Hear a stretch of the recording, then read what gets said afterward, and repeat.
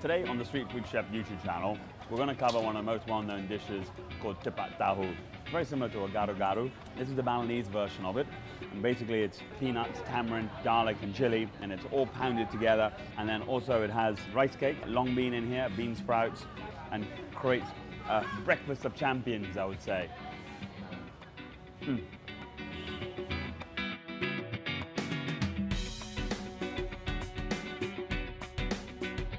So we're in the market this morning, and it's an incredibly simple dish, so I thought I'd create it here for you guys. But I've done a little bit of a twist compared to what the Ibu does.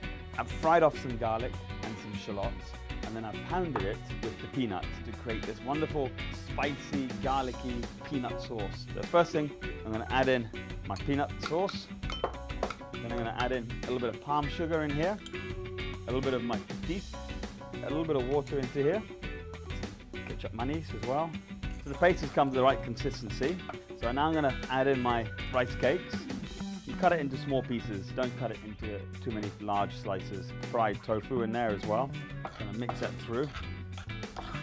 Add in some cabbage, got my long bean in here as well. Start to mix that all through. So I'm just going to add in this here. Put a slice of that in. There we go. So now we're ready to plate. Here. Deep fried shallots on here. Put on a side of lemon. My crispy prawn crackers here as well. And here we have my Tipat Tahu Mengwi style.